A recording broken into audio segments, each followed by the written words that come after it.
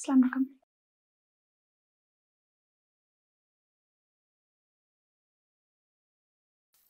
Ready?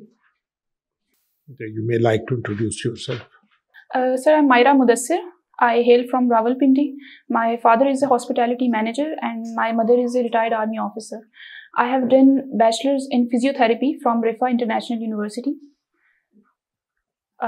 Currently, I am running a digital marketing agency which mainly provides services to YouTube services to international clients.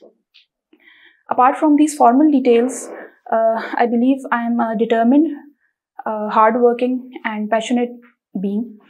In my free time, I enjoy traveling, cooking, and currently I also have developed an interest towards understanding the scientific interpretation of Quran. This would be all about myself.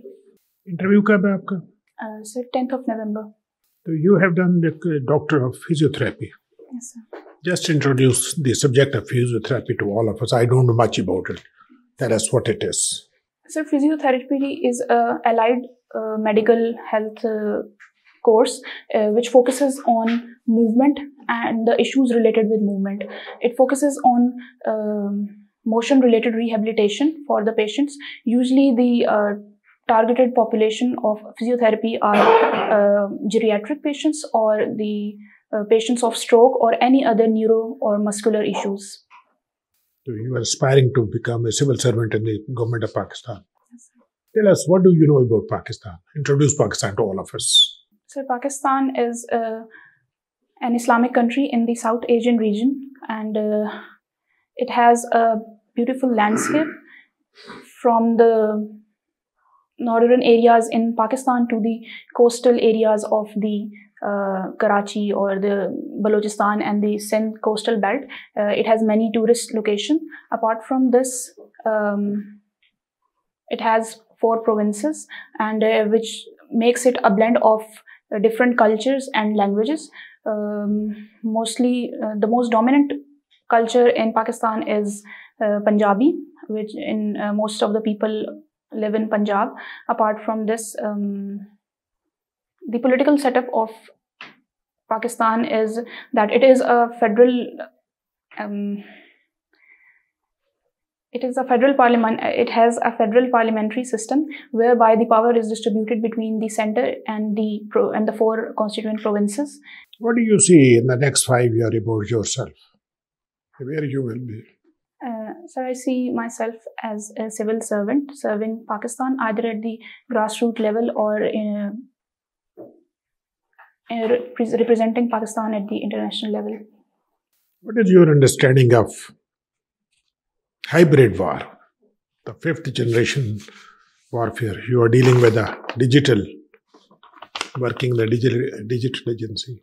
So the 5th generation warfare is the new non-conventional sort of warfare whereby apart from the military aspects, other aspects of warfare, for example, information war and the digital war are being fought between different countries. In the 5th generation warfare, the focus is mostly on the digital arena, cyber crimes or cyber warfare.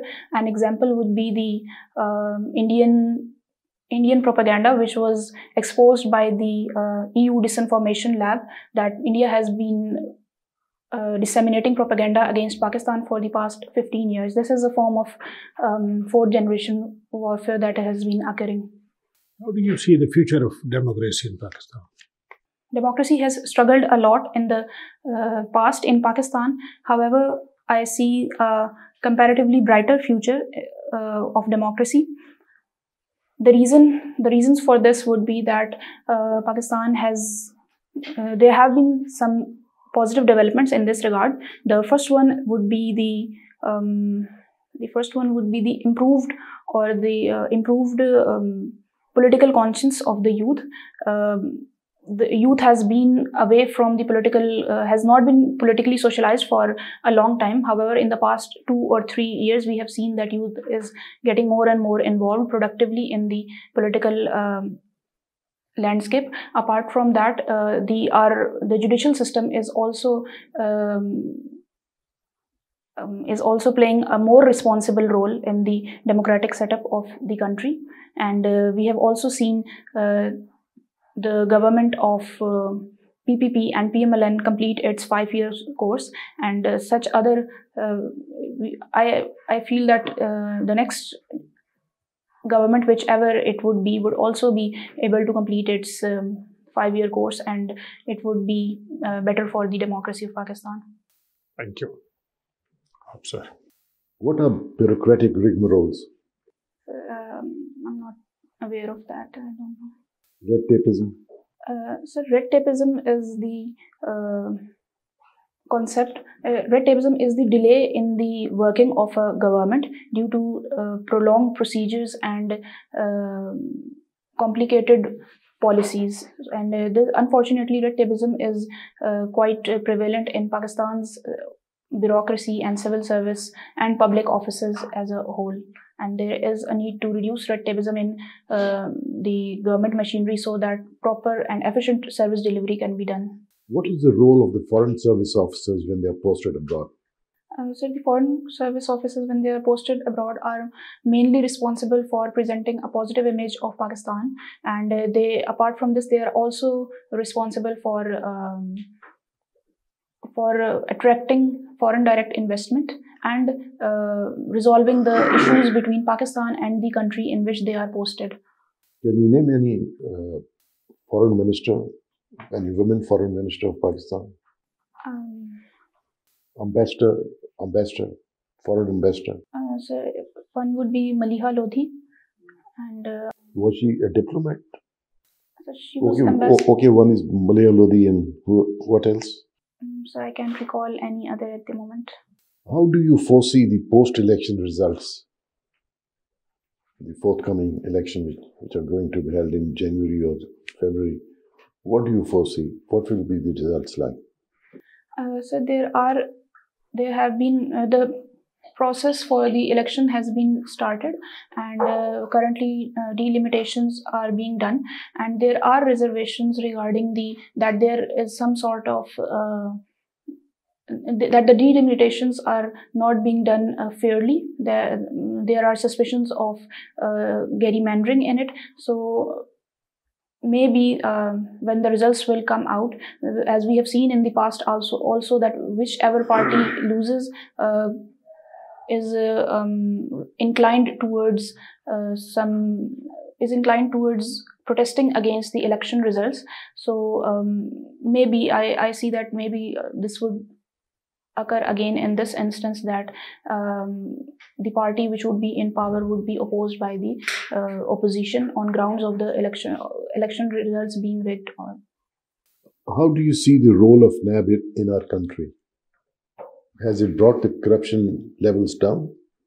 Sir, NAB is an anti-corruption institute of Pakistan, but it has been Sir, I believe it has not been very successful in bringing the corruption levels down in Pakistan. It has been alleged that NAB, the services of NAB sometimes are biased, and there is some sort of political victimization in the process of in NAB's processes. So I feel that it has not been able to. National Action Plan, has it been fully implemented? The next National Action Plan was a plan to uproot terrorism from the country. There have been many positive developments with respect to the National Action Plan, and it has been quite successful in uprooting terrorism from the northwestern areas of Pakistan. There has been a revival of TTP after the resurgence of Afghani Taliban coming into power in Afghanistan. But overall, the situation of terrorism in country has reduced a lot. Last question is, you optional subject in environmental science is your optional subject.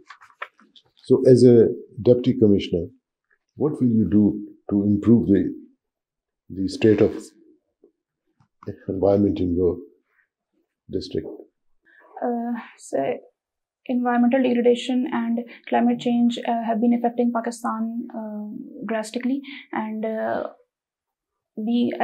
as a deputy commissioner, I can focus on implementing the policies which have been made with regards to the environmental issues. For example, if there is if there is a policy related to no problem. Perfectionism, you say, is your weakness. Why? To be perfect. What's wrong with that? Sir, it makes me procrastinate a lot. I tend to give too much time to a specific thing, and I believe it makes me slower. And your strength is adaptability, where you can adapt. Why you then procrastinate? If you can adapt, you can avoid being procrastination.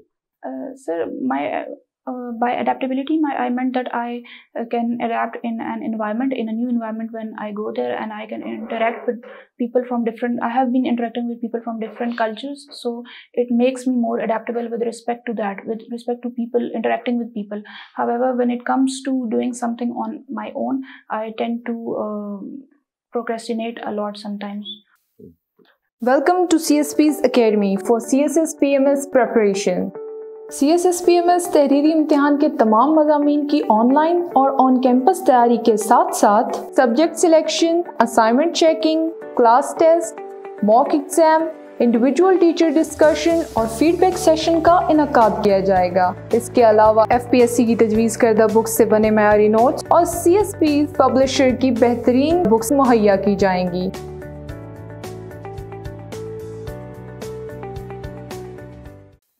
What is the difference between High Commission and Embassy? So, High Commission and Embassy are representatives of Pakistan or any country in a foreign country. The difference lies in that a High Commissioner is a representative in the Commonwealth countries. However, the ambassador is a representative of any other country apart from the Commonwealth. Is America the part of Commonwealth? No, sir, it is not. What is NFC award and which article of the Constitution cover this one? So the NFC award is the financial plan which distributes the power between the center and the provinces. And which also article of the Constitution cover this one? So it's Article 160. 160.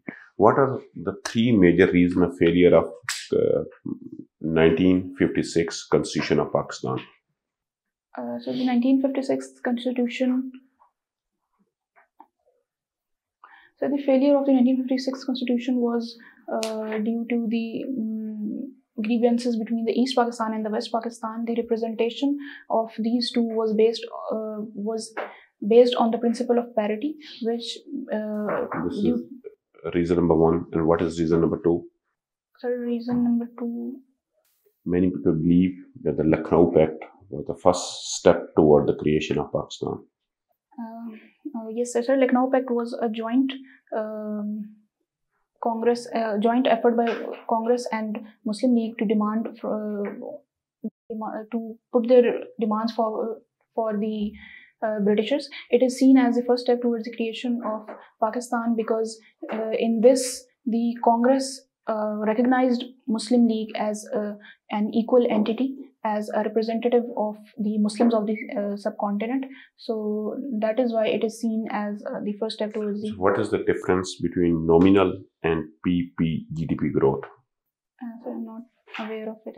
And my last question is that you have said that your favorite personality is Hazrat Ali Raziyallahu Anhu and Nelson Mandela. What is the common traits among these two personalities? So both of these personalities fought against oppression and injustice in the society, and both of them had this trait of perseverance and perseverance and the quality of being brave. So for the Nelson Mandela fought against the white supremacist in the Africa, while Hazrat Ali Razitala Anhu, he fought against the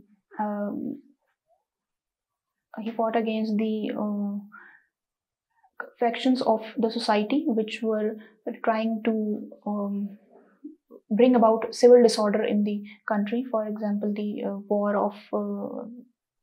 war he fought against Maurya. Thank you. Well, Myra, I'll ask question related to your optional subject. Well, first I'll ask which one is your favorite subject amongst your optional? So political science. Can you tell what sort of federation Pakistan is? Sir, Pakistan is a parliamentary federal. Pakistan has a parliamentary federal system, and in it, by parliamentary I mean that the organs of the government are interlinked with each other. The head of state and the head of government are two different institutions in the parliamentary system, and the division of power is between the central and the four constituent provinces. Okay, centripetal forces वाला federation है या centrifugal forces वाला federation है Pakistan? So I believe it's a centripetal. It is a federation of a centripetal forces. Okay, Aristotle, he classified different types of states. Can you recall those classification of states and tell which type of state is his favorite state? So Aristotle divided the states into divided it into 6 different sorts of states. It was based. There were 2 criteria for it. First one was if the government was working for the benefit of the people or for itself, and second was based on the quantity of the people, quantity of the governing body. So he divided the good states or the good governments for him were the polity and aristocracy and monarchy, and the bad ones were tyranny, democracy, and I can't remember the name of the third one, but it was a perverted form of the Okay, what is the relation between rule of law and political philosophy of Aristotle? So Aristotle was a constitutionalist. He upheld the rule of law as compared to his predecessor Plato, who was more authoritative in his approach. So Aristotle said that the state should be governed through a set body of laws, or which could be a constitution, and this way his philosophy relates to the rule of law principle. In Rousseau's political philosophy, he propounded an idea of noble savage, and this idea is very central to his political philosophy. Can you elaborate this? Okay, you read US history. Can you tell me the stance of anti-federalists toward the formulation of US Constitution? So the anti-federalist was one of the factions during the formation of the constitution. They were opposing the formation of a new constitution as a whole, and they wanted the power to be to lie with the provinces as compared to lie with the constituent units as compared to the center. They wanted a weak center. Apart from this, they also wanted the rights of the constituent units to be safeguarded. Okay, if I ask in present day American political parties, which party you see as an anti-federalist and which you see as a federalist? So the current government, Biden, which belongs to the Democratic, I believe, they have more of a anti-federalistic nature, and the Republicans from which Donald Trump belongs is more of a federalist form of government, because the Federalists or the Democrats today, the Republicans today, they want more centralized. Abraham Lincoln belongs to which political party? So he belonged to the Federalist Party. Federalist? So because he Maybe I'm. Okay, Woodrow Wilson. Sorry. 1947 to 1956, Pakistan ruled by a constitution. What was that constitution? So the constitution was the 1935 Act, which came in 1935. However, until the formulation of a new constitution, the 1935 Act was to be followed as a preliminary. Okay, what is principle of parity? So the principle of parity pertains that in the subcontinent, before the formation of the constitution, the East and West Pakistan had different populations and area, but the principle of parity gave them equal seats in the central legislature. So this was called the principle of parity. What is difference between legislative council and constitutional assembly and legislative assembly? So the Constituent Assembly was responsible for forging out a constitution for Pakistan. At that time, it also had it also acted as the legislative body of the country. On the other hand, the Legislative Council is the body which makes the laws to govern the country. My last question: when Day of Deliverance celebrated? So I think it's 22nd of December 1939. Okay, thank you. चलिए, let's conclude this formula.